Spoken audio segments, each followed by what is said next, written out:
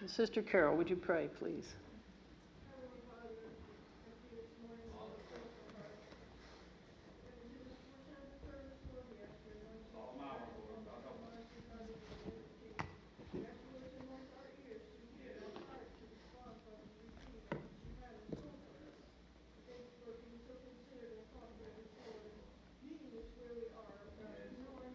Oh, Jesus.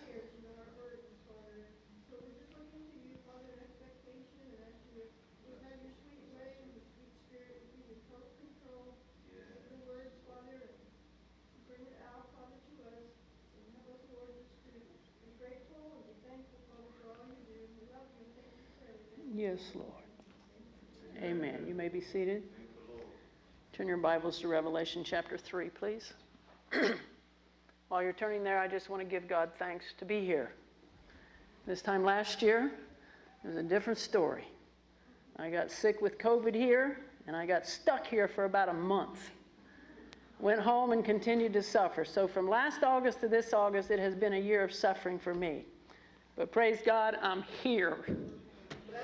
And I'm thankful, and quite frankly, I'm feeling pretty good. So I give God thanks for what He has done. He gets all the glory. It's been a rough ride, but the Lord has helped us to hang on, and we're still here to tell it. So without any further ado, we'll get into the Word. We're going to read verses 1 through 6 from Revelation chapter 3. And unto the angel of the church in Sardis write, These things saith he that hath the 7 spirits of God, and the 7 stars. I know thy works, that thou hast a name, that thou livest and art dead. Be watchful, and strengthen the things which remain, that are ready to die. For I have not found thy works perfect before God. Remember therefore how thou hast received and heard, and hold fast, and repent. If therefore thou shalt not watch, I will come on thee as a thief, and thou shalt not know what hour I will come upon thee. Thou hast a few names, even in Sardis, which have not defiled their garments, and they shall walk with me in white, for they are worthy. He that overcometh, the same shall be clothed in white raiment, and I will not blot out his name out of the book of life, but I will confess his name before my Father and before his angels. He that hath an ear, let him hear what the Spirit saith unto the churches. So we would like for you to have an ear to hear today, because I'm talking to the church. And we're looking to God to help us in a way that will be meaningful. Now the scripture here in verse 1, the latter part of that says, speaking to this particular church of the 7 churches of Asia, and I'm not here to try to prove points about what age we're in and this and that. Any message that you can pull from Revelation chapter 2 and 3 is relevant to our day. And we can find something in there for all of us. But this is what God has given me for this moment, and so we will proceed accordingly. So take what is yours, take it personally, and what isn't, just thank God you're not there. And we'll see how the how the word comes and finds us every one. But the latter part of verse number 1 says, You have a name to live, but you are dead. The question is that relevant to us today? Are there those in what calls itself the Church of God who are the Church of God by name, but has no life? Now, anytime we talk about things like this, it's always the other person. It's not us, it's them, it's they, it's those over there.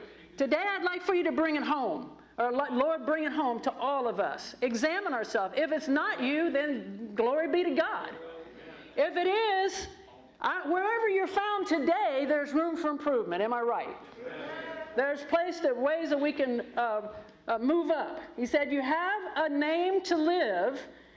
That is, you call yourself holy, but let us be reminded that holiness and kindness are not necessarily the same things. Holiness and morality are not the same things. Holiness will produce morality. Holiness will produce kindness. Holiness will produce brotherly love, but not vice versa necessarily.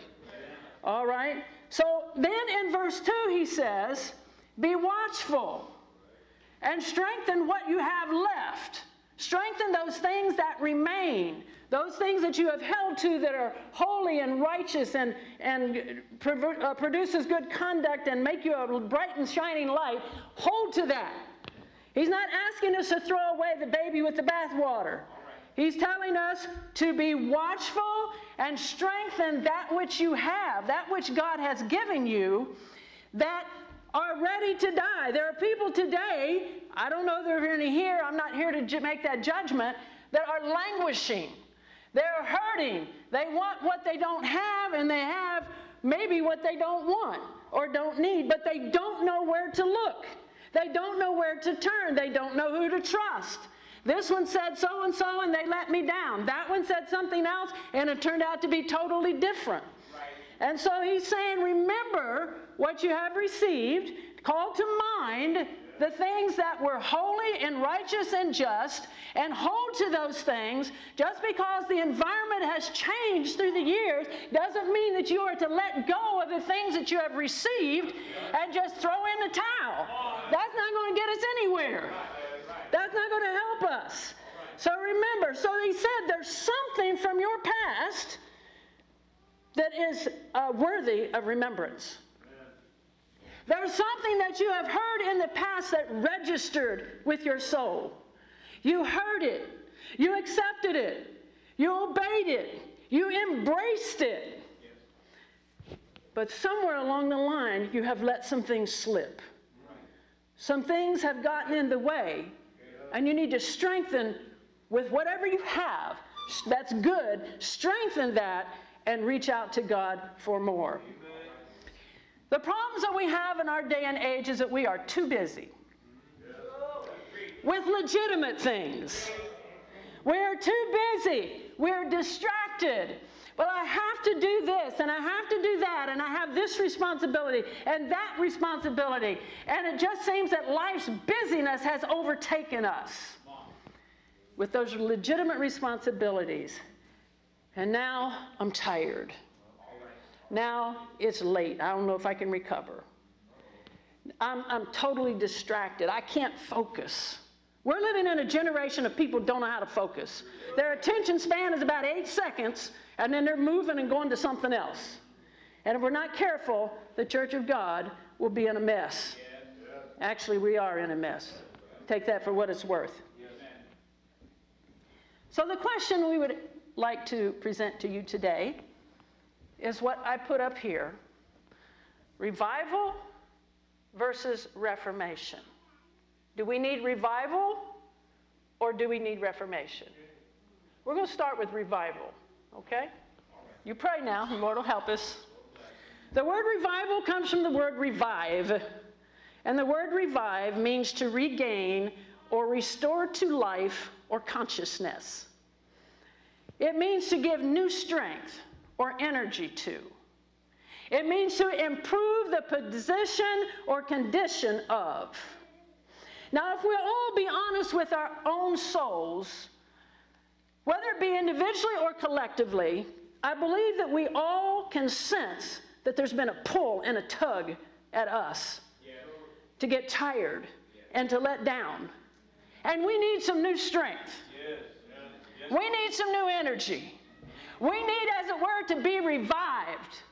Revival is not for everybody out there. Revival is for the church. Revival versus a resurrection.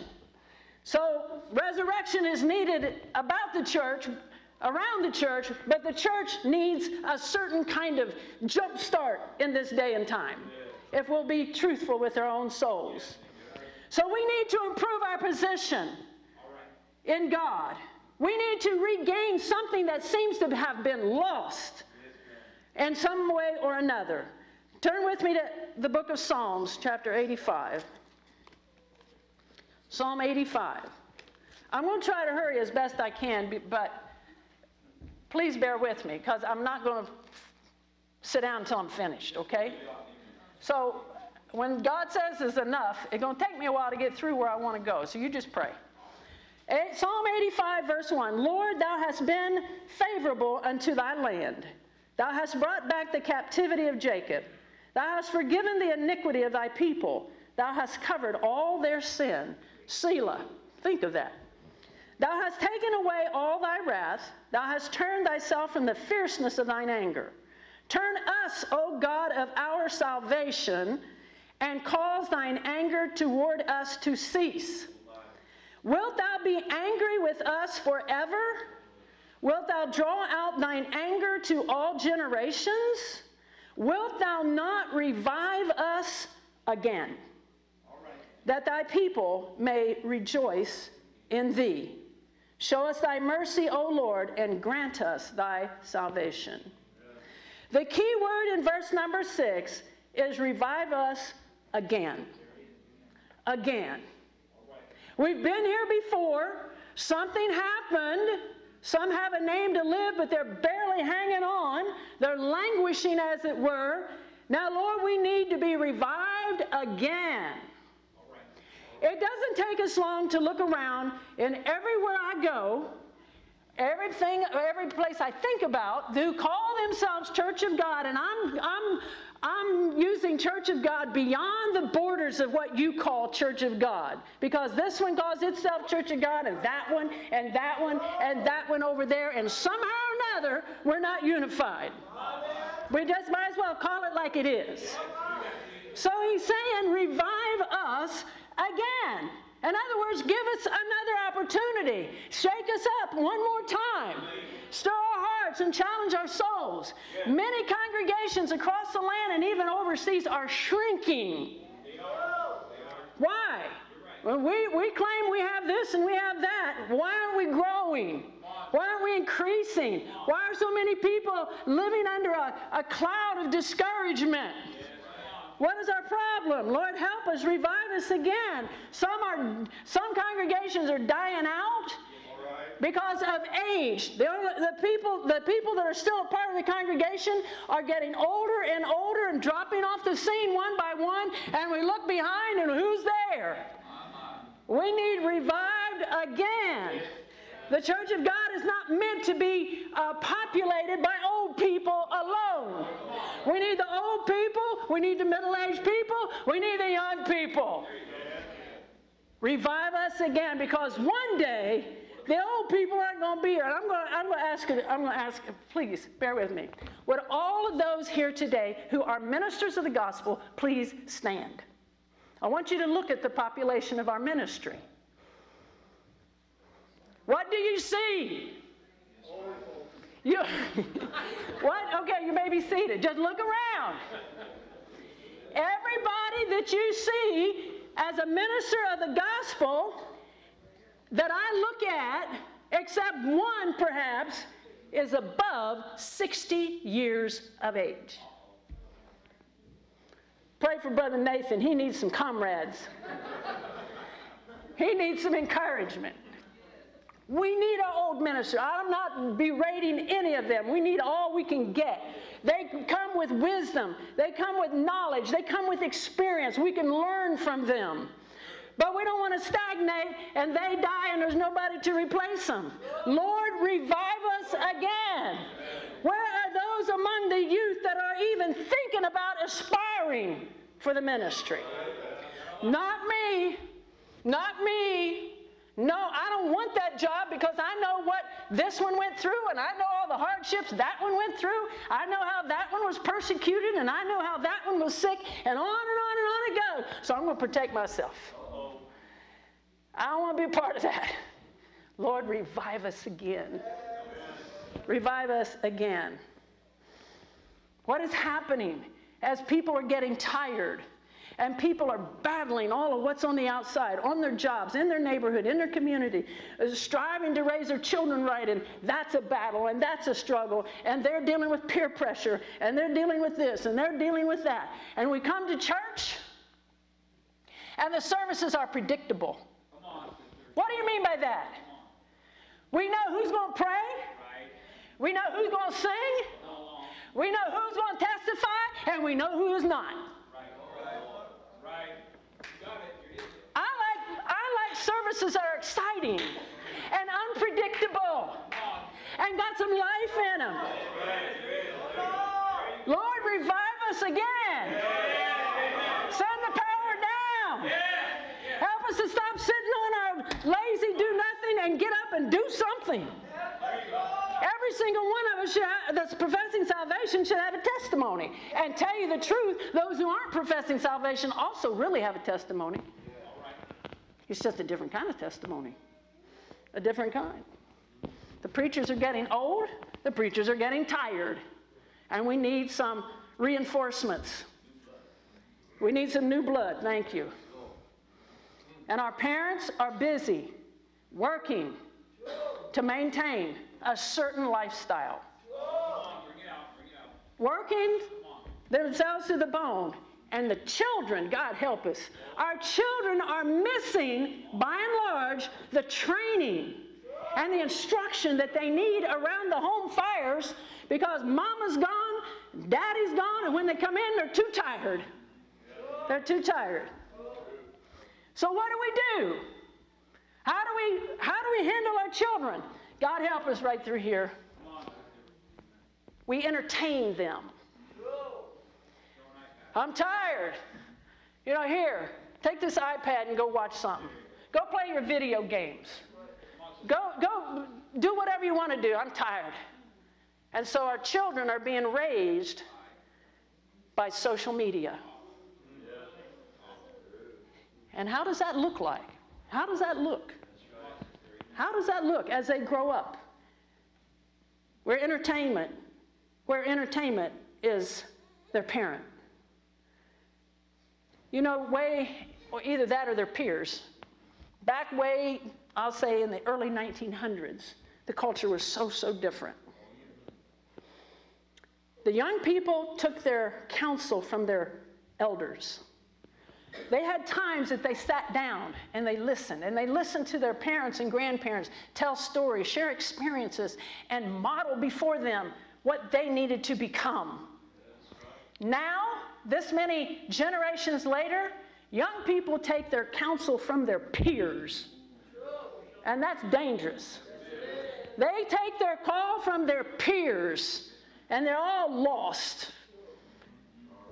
That and social media, and don't even bother to listen to the news because you don't know what's true from what's false. The sad part about all of this social media, your children have become addicted to that, and you have let it be so.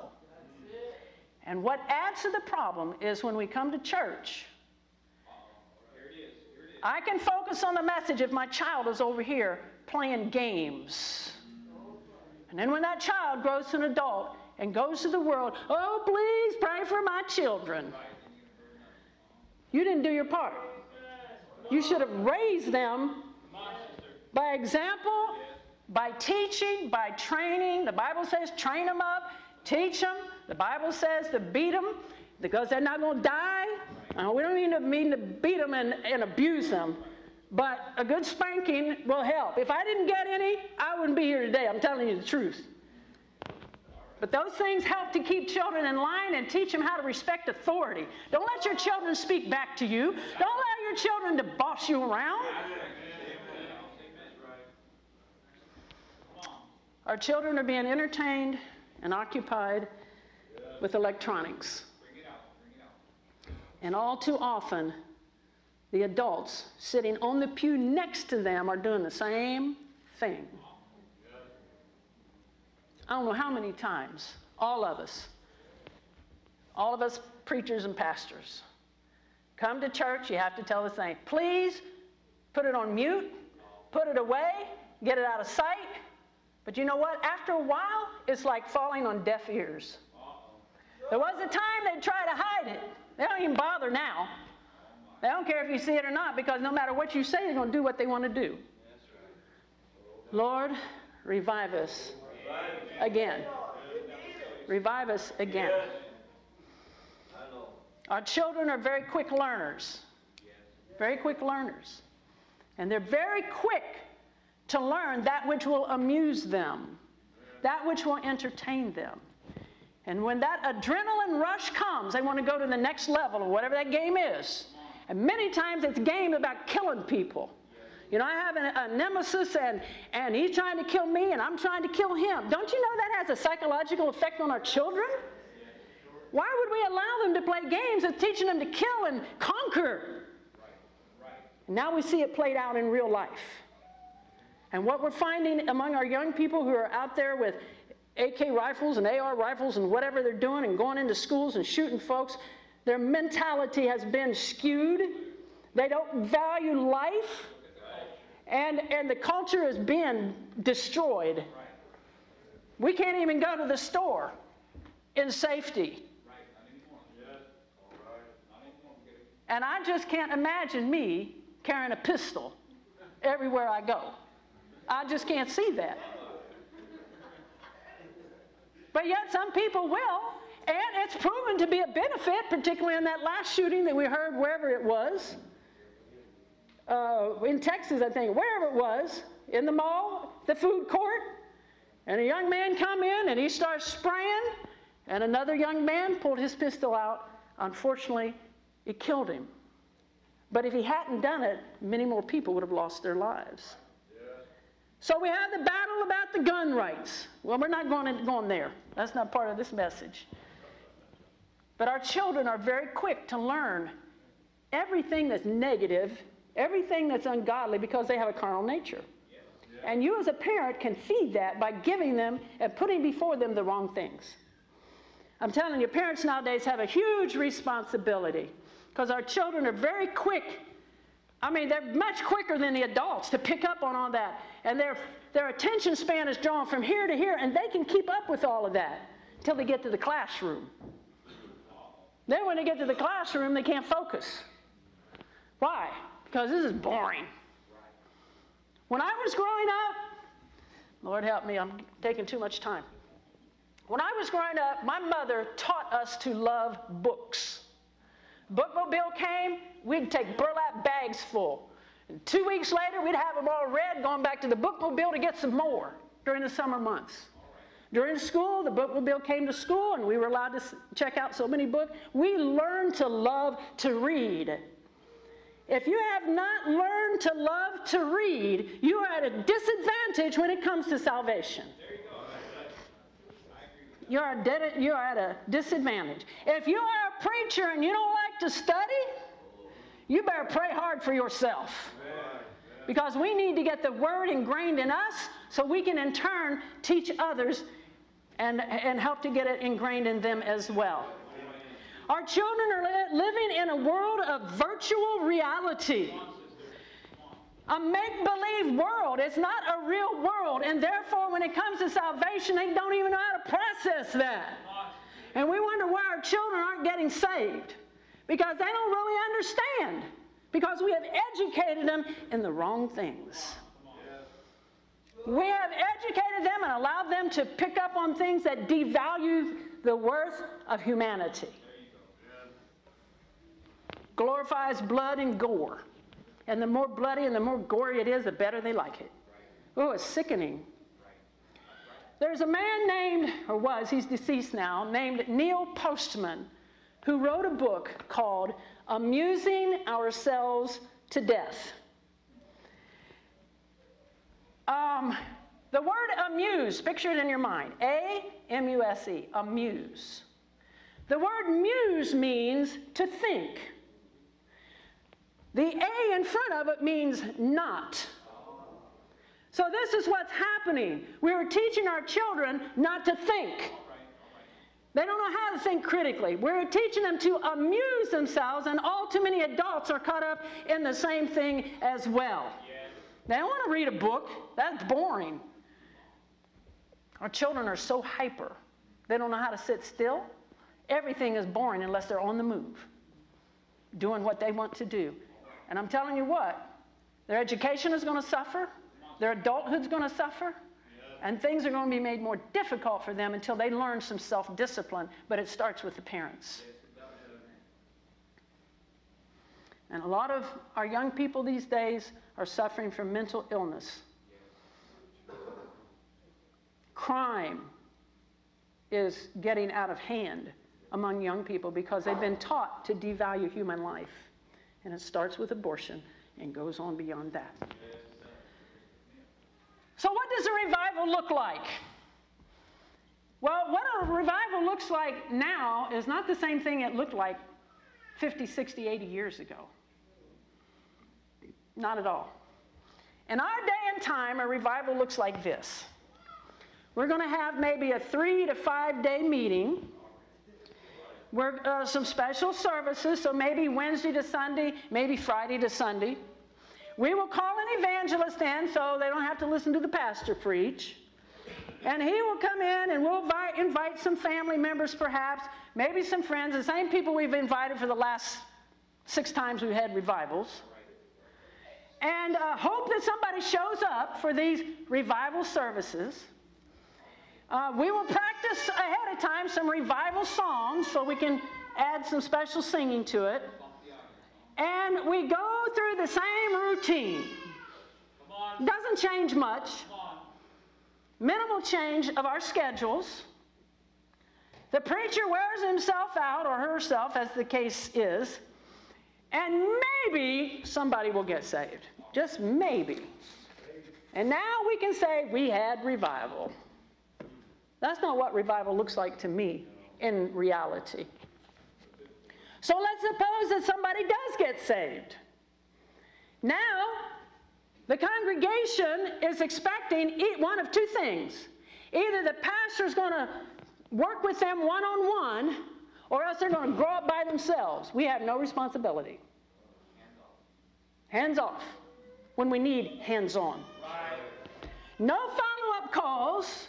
No checking to see how you're doing. Why? Because I'm busy. They got saved, they'll be all right. Is that how you grew up? Is that how you came along? Or did somebody take you under their wing and mentor you and work with you and have well, I don't have time and I don't have patience either. Well, you need to go back to the altar yourself then. Revive us again. And we'll come around next year, maybe 6 months later, and we'll do it again. Do it again, and we've had revival.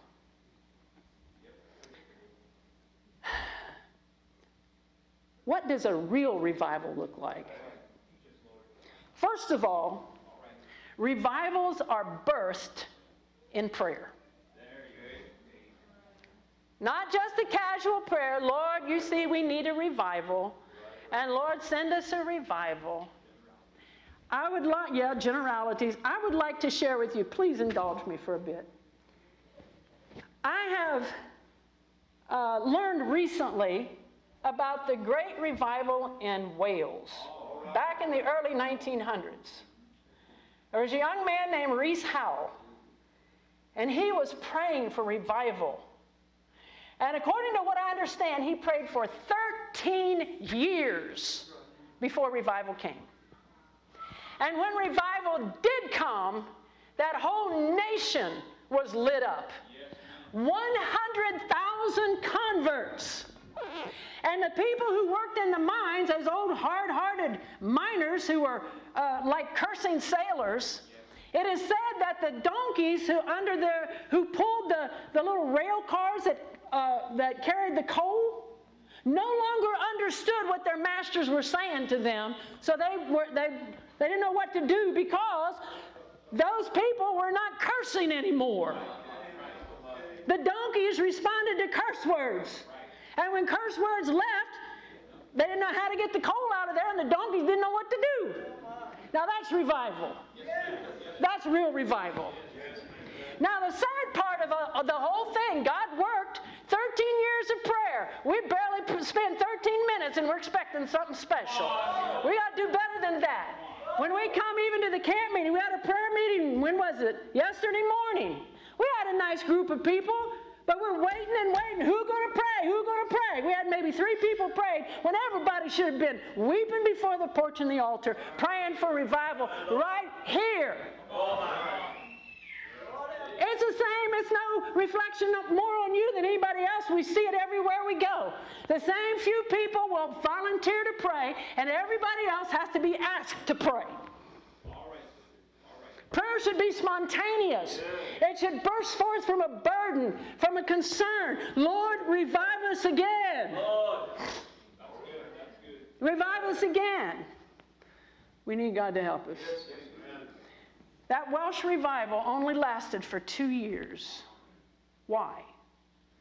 What happened? 100,000 converts. And it only lasted for 2 years? Well, I'm going to share with you what I think the problem was and is. There was nobody to mentor the new converts. It was said of them, if I can remember I may not get the exact quotation, but it was said of them that there were more babies were born than there were mothers to feed them. Does that make sense? Yes. All of these spiritual babies were born, but there was nobody to feed them, no mothers to take them under their wing. And it could have been, use that in a symbolical sense. They needed mentoring. Now look at Jesus when he started out. Now what I'm sharing with you is not birthed by me. This is not anything that I thought up or whatever. Right. But Jesus started out with 12. 12 disciples. And he spent years with them, discipling them and getting them ready for his departure. He worked with them. He corrected them. He taught them. He rebuked them. He spent days and nights and weeks and months and years with those 12. And within the 12, he had a tighter circle of 3. When he left them in charge, having mentored them, instructed them, taught them, rebuked them, whatever, and they carried it on and set the world on fire.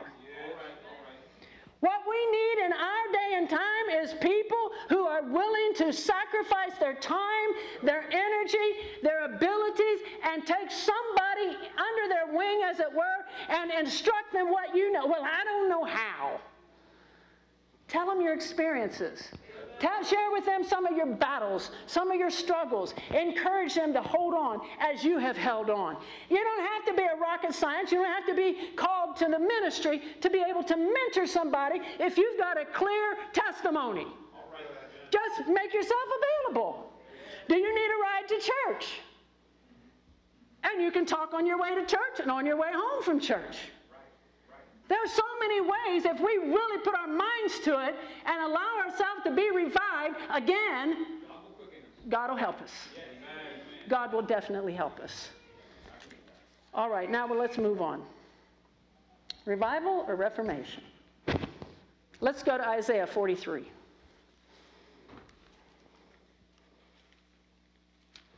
Isaiah 43.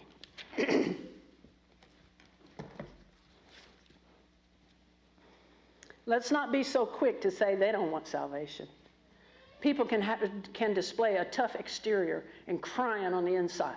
If somebody would just break through this exterior, if somebody would just show me some kindness and help me. I might be introverted and I don't know how to jumpstart the conversation, or maybe I'm too shy, or I'm embarrassed, or whatever. Where is that one that can be quickened? Say, that person needs help. Go see what you can do to help them. God help us. Help me. Isaiah 43, we're going to begin reading from verse number, can somebody give me some water, please? Verse number 18. Remember ye not the former things, neither consider the things of old. Behold, I will do a new thing. Now it shall spring forth. Shall ye not know it? I will even make a way in the wilderness, and rivers in the desert. The beasts of the field shall honor me, the dragons and the owls, because I give waters in the wilderness and rivers in the desert to give drink to my people, my chosen. This people have I formed for myself. They shall show forth my praise. Israel's history was dotted with success and failure. Captivity, ultimately. Ups and downs. They would get stirred and they would get challenged, and they would repent for all of whatever they got themselves into. God would come forth, give them a great deliverance, and as long as the older preachers and priests and whatever lived, they did well. But as soon as the old folk died off, they went on back to where they were before, and even worse. So eventually God sent them into captivity. And so they would repent and slide back. This is not the experience of a conquering Christian. Repent, slide back. Repent, slide back. At some point, that repentance needs to be ended, and you keep moving upward. and keep going forward. So, as it were, at this stage, I believe Israel had been sold into captivity again. They were going to be there for 70 years. And here is Isaiah. There's probably more prophecies in Isaiah about the coming of Christ than any other prophet in the Old Testament. But here, God is telling them, I am going to do a new thing. I am going to do a new thing. And he did.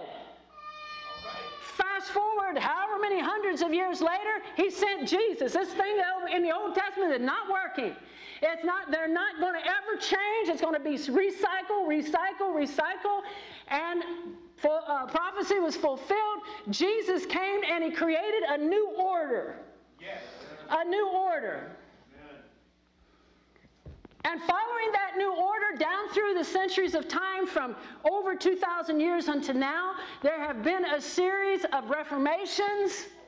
There have been a series of revivals. And there have been, unfortunately, more than one apostasy. It seems like we're going through the same thing over and over. Over again. So what do we need? Do we need a revival, or do we need a reformation? I believe that we are at a time now when we need a new thing. Now, what does that look like? Ask Jesus. It's too complicated for me. I don't know what it means. I just know that things are not working real well as we see them now. Too many people are saying, we're it. No, come to us. We've got the Holy Ghost cornered in our little group. And so let's do. Just come here. No, that's not them because. And it's not them either because. Yeah.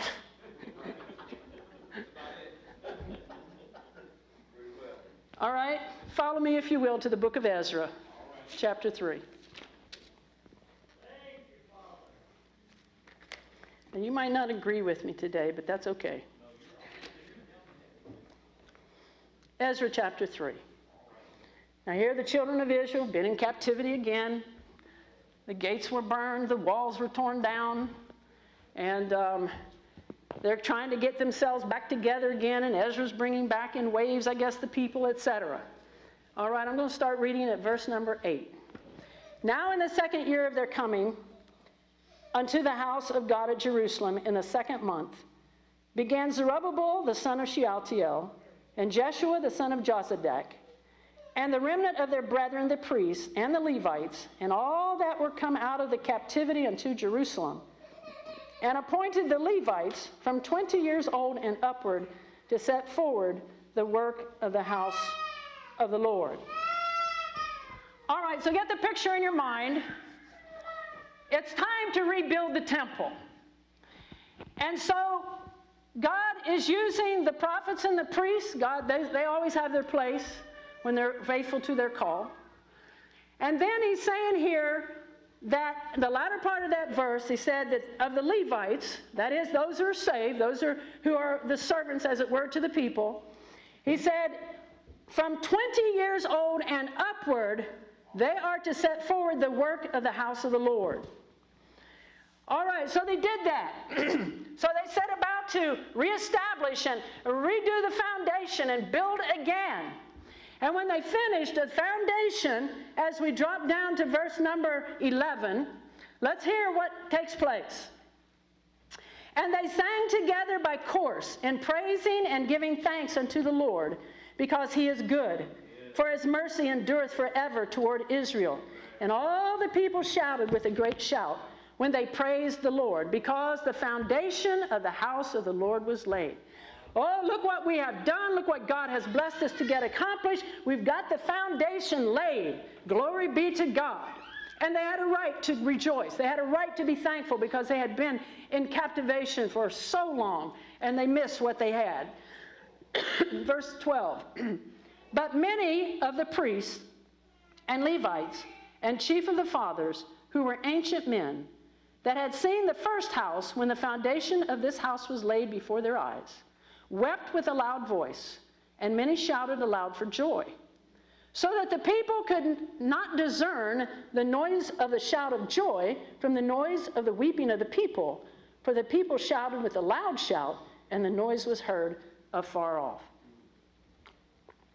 All right, so we have two classes of people here.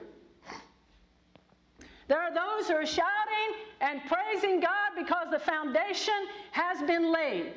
Now, don't be too quick to criticize, because keep in mind, this had been in disarray for years. And some of the youth especially had never seen the house in its first glory. They didn't even know what the first house looked like. So they had a right to rejoice. God is doing a new thing. Now, it's understood that the replacement of the former Solomon's temple was going to be smaller. And as the old people looked at it, and they looked back and said, oh, I remember when this one got raised from the dead, and I remember when that one got pulled out of the wheelchair, or God lifted him out of the wheelchair, and I remember when there were more people saved and we had mamas to feed them, and I remember this and I remember that, and this looks like nothing by comparison. Well, we need to take a look at that, I think. God chose those young Levites from the age of 20 and above to do the building. That was God's choice. Let us not disdain who God chooses. They did the best they knew how. They gave it all they had, and God honored it.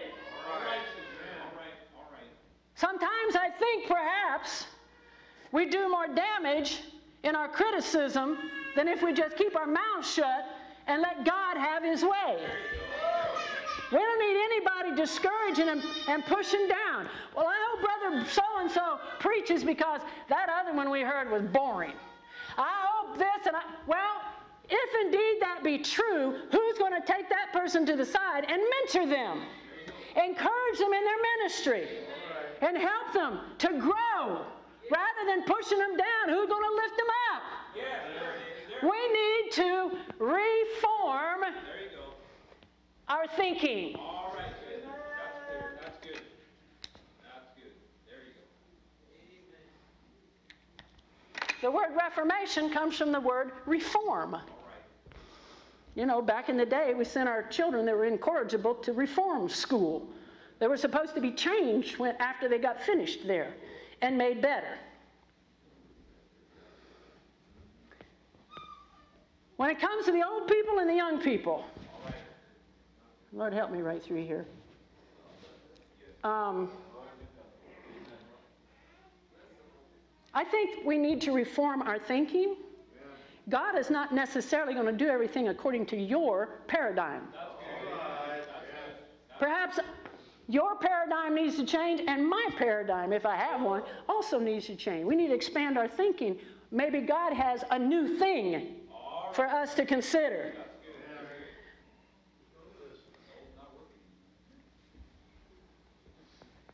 God is not consulting with you nor me and how he should do this thing. And we would be foolish to try to figure it out. It's beyond us. But here I'd like to use an illustration, if you'll allow me. I have concluded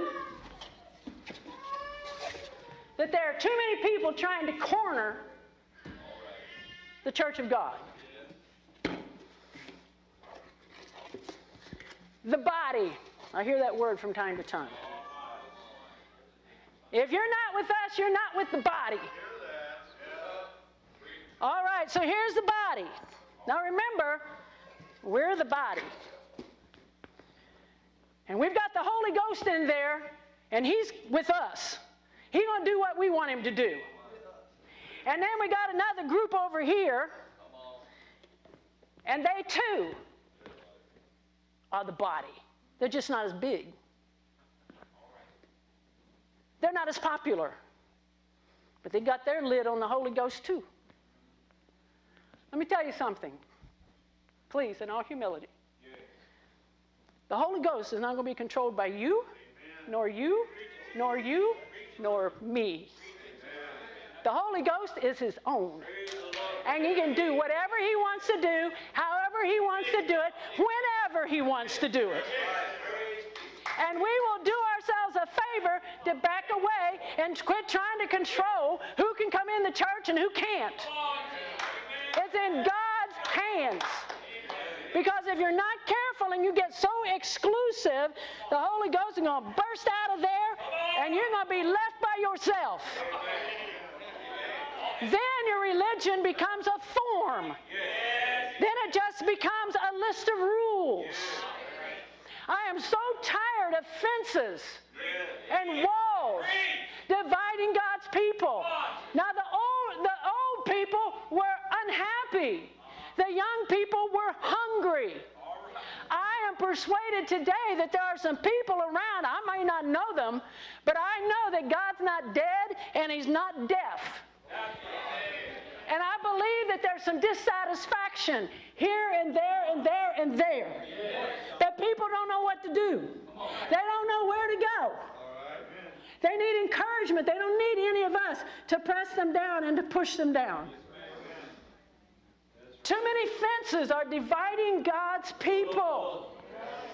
You got to dress like us. You got to conduct your services like us. You can't do this. Oh, that's man rule. The real man rules when pastors overstep their bounds and take away our ability to think for ourselves. I can't imagine some of the things I've heard through the years about pastoral authority. You can't go on vacation unless you tell the pastor where you're going and get his permission. That demonstrates a lack of trust in the pastor. I mean, in your congregants. And if you can't trust your members, something's wrong with you, the leader.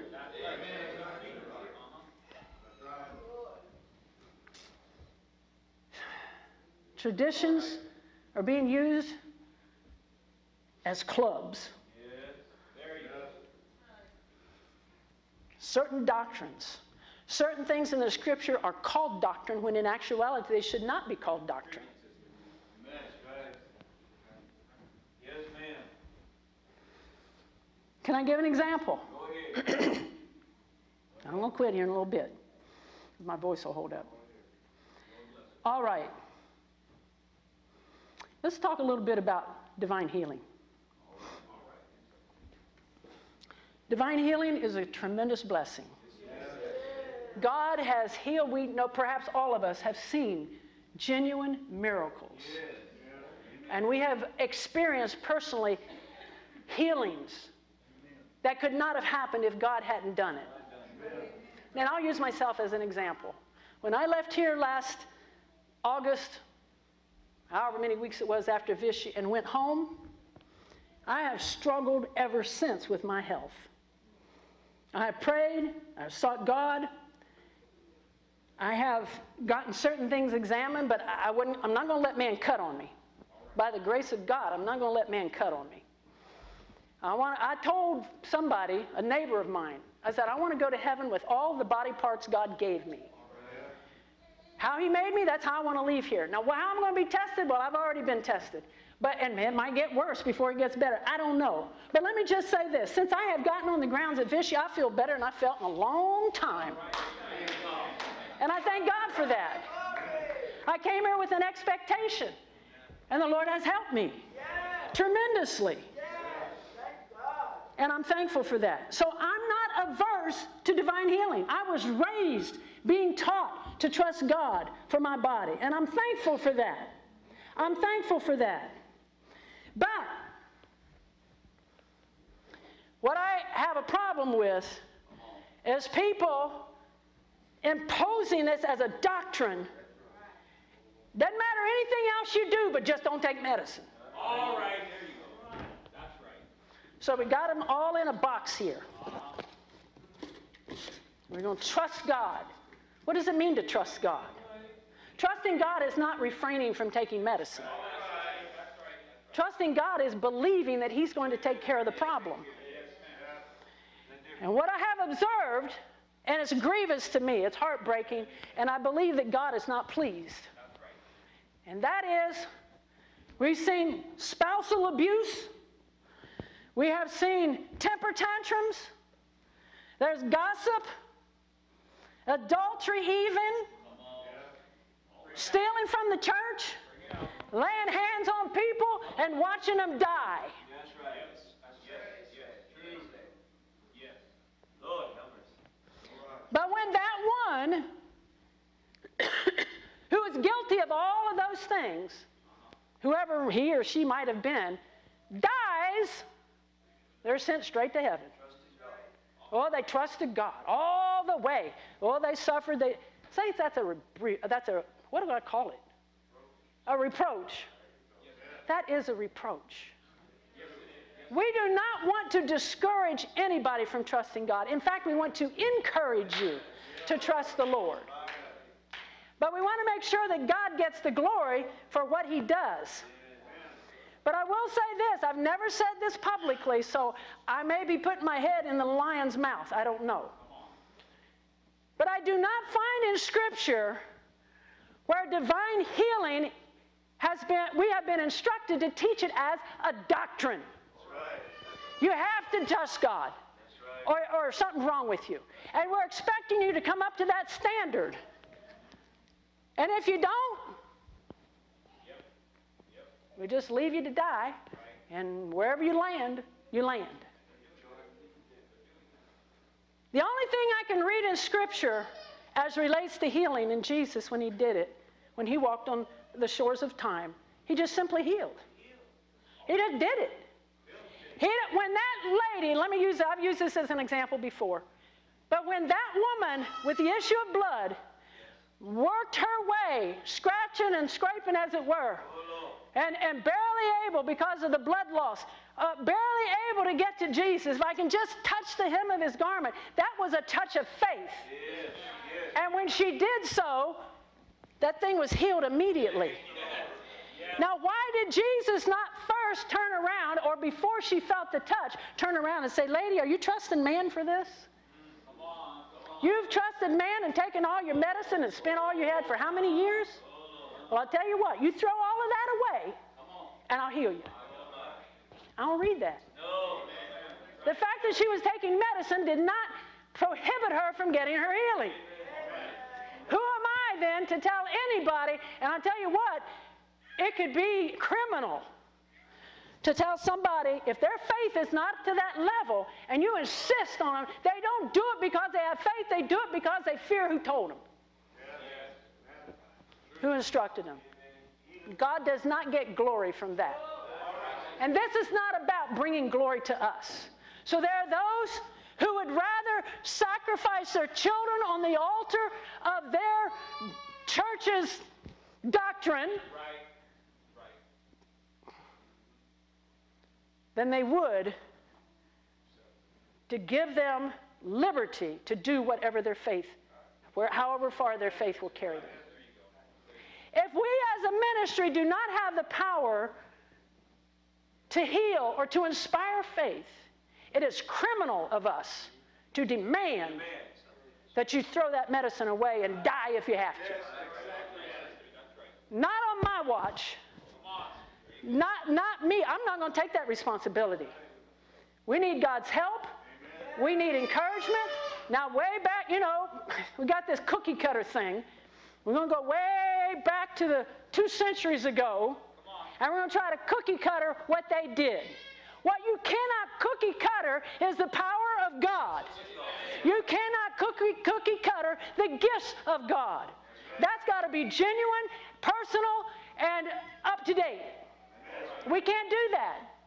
So if I don't have it, I'm not going to force you to do something that might take you out of here. We could go on and on with C-section births. There are those who sacrificed their unborn child at the altar of their doctrine and went out into eternity. And there are others who chose a different route, and today their offspring is saved, sanctified, working in the kingdom.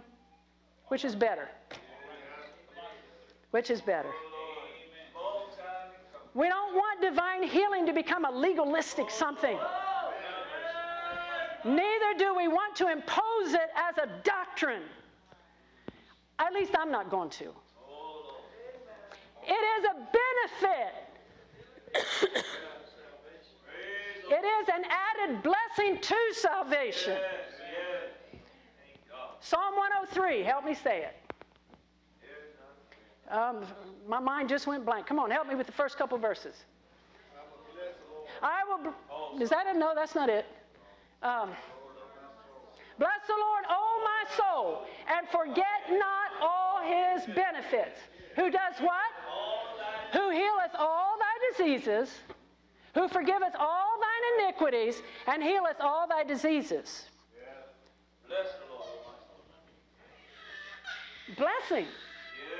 And forget not all his benefits. It's a benefit. Now, God doesn't necessarily heal everybody in this life. And so people get this idea. I'm telling you, we need to change our paradigm. They think that, well, trust God till you die, and if you don't get your healing here, you'll get it in the next world. That does not impress the world. That does not impress people that can't understand why you would let your child suffer till it dies, or you would suffer yourself when help is available. Now, if you choose that, if that's your conviction, we'll do our best to stay with you to the last dying breath or until God raises you up. So I'm not encouraging not to trust God. That's not my point. I hope you can get that.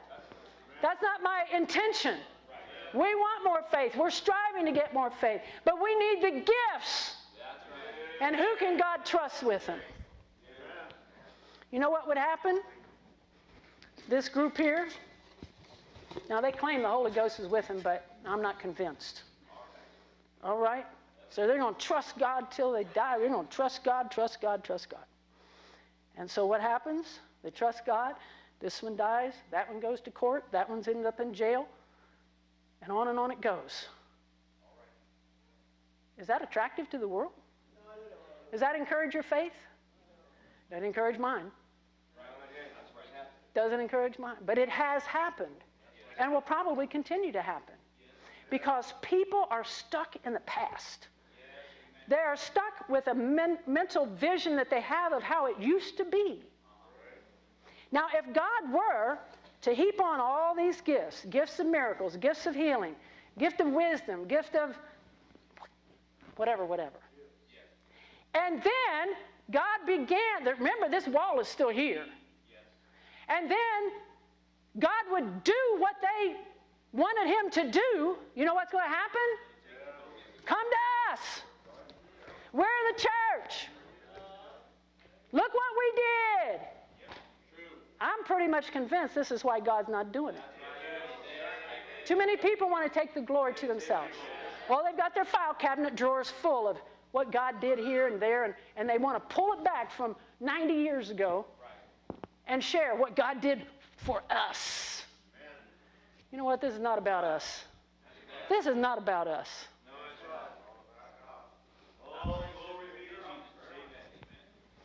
So, do we need revival or do we need reformation? I'm going to give you the answer momentarily. Another thing that has been a burden to me, I guess I'm unloading this morning. Is that okay? All of us are not at the same level when it comes to our faith. So don't try to force your convictions on somebody else. Don't try to make somebody have faith. Is not going to be, you can't make people have faith. You can encourage and you can help build up. You can share testimonies and you can offer inspiration. But if they don't have a mind to fight for it, leave them in God's hands. Leave them in God's hands.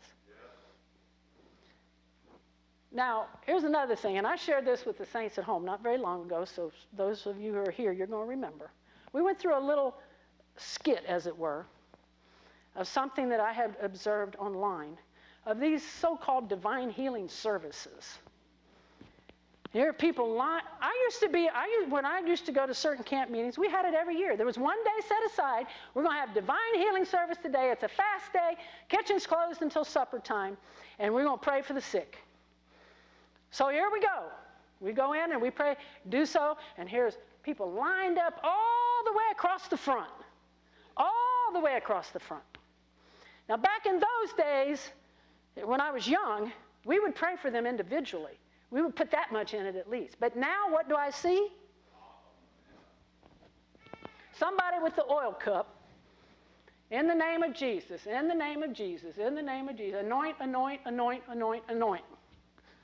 And when they get done, one person prays a general overall prayer. And everybody went out the same way they came in, except they got some oil on their forehead. That just really grieved my spirit. We need more than that. It just becomes a formality. Becomes a formality. We need God to help us. We need a change of the paradigm. They have become a mockery, in my estimation. God is coming back for a bride that he can recognize as his own. It might not look like what you think everybody should look like. Those people who have gone way beyond the mark when it comes to how to dress, trying to mimic what happened in yesteryear, that does not bring the glory. That we're living in a totally different era, and we make ourselves a spectacle to insist on certain styles of dress, and it becomes following man instead of following God in our consciences. There are those today who have become cults because the ministry demand and require certain things and take away their congregants' personal liberties. They don't even have a conscience anymore. The pastor and the other ministers and their apostles are their conscience. It's a reproach, and it makes it hard for the rest of us. It makes it hard for the rest of us. But I am convinced that there are some rumblings of dissatisfaction in all these groups. The body. I hear that so much. We're the body.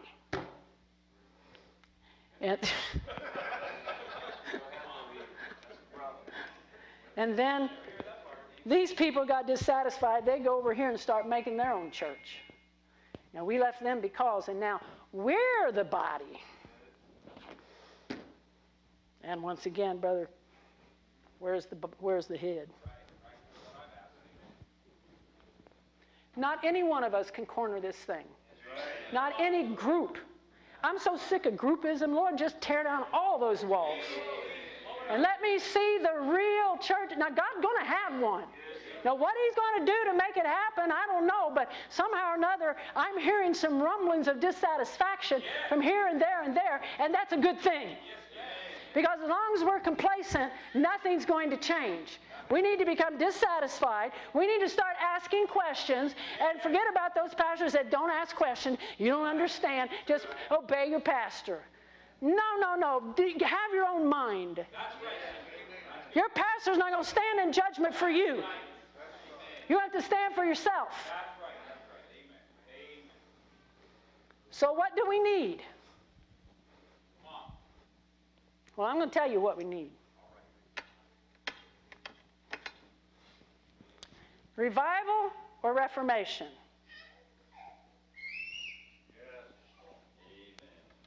Here's what we need. We need revival and we need Reformation. We need to be stirred and shaken up and revived and reclaim the things that we have allowed to slip. And then we need to start thinking differently. Just because God did things a certain way in yesteryear doesn't mean he's obligated to do it again.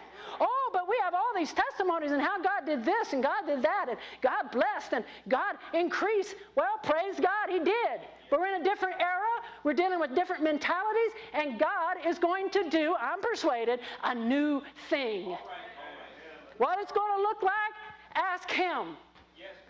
And do your part so that when he does it, you can recognize it for what it is and won't relegate it as another group.